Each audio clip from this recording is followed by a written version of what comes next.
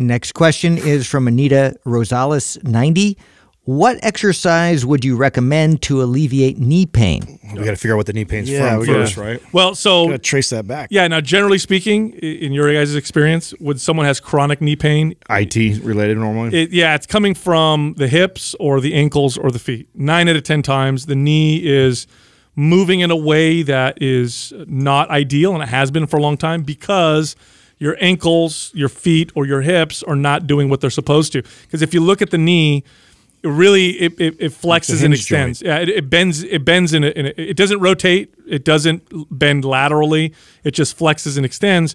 But your ankle can move in all kinds of different directions. Your foot moves in a lot of different directions, and your hips move a lot of different directions. And if they lack strength and stability, the knee is what takes that pressure. And so, in my experience, when I've had clients with chronic knee pain, when I fix their hips and their ankles, I mean, it's like 70% of the time I can get rid of almost all the knee pain from doing that. I was like, this is what really introduced me to foam rolling. I used to foam roll like crazy because of my knee pain and my hip, and I'd get it a lot from playing. Like I played basketball, and I'd have just excruciating knee and hip pain, and the foam rolling would relieve that. Like, so it felt amazing to foam roll. It would give me relief.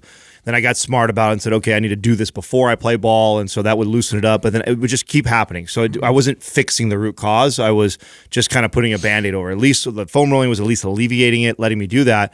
And I just assumed that it had something to do with my hip. You know, I figured hip. It wasn't until I met Brink did I realize that it actually stemmed all the way from my foot.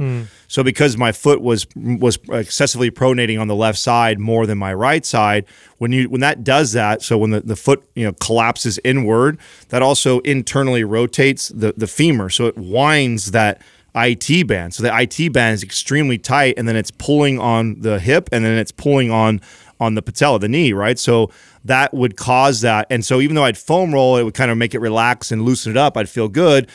As soon as as soon as I go play ball and I'm moving around, my foot's still pronate and collapsing. I don't see that because I'm playing. You're not paying attention to it. But because I'm pushing off like that all day long, it's just tightening up on that IT. And then I would just I was in this loop. It wasn't until, and I don't have this at all anymore, right? So a lot of this was related to the low back pain I talk about, the hip pain I had. All of this was all stemming from the foot. As soon as you fixed it all. Gone. I haven't had to foam roll my IT in years now, and it was all because of the foot. It was stemming from that, and it was causing the knee and the hip pain. Once I addressed my foot strength, my ankle mobility, that completely changed.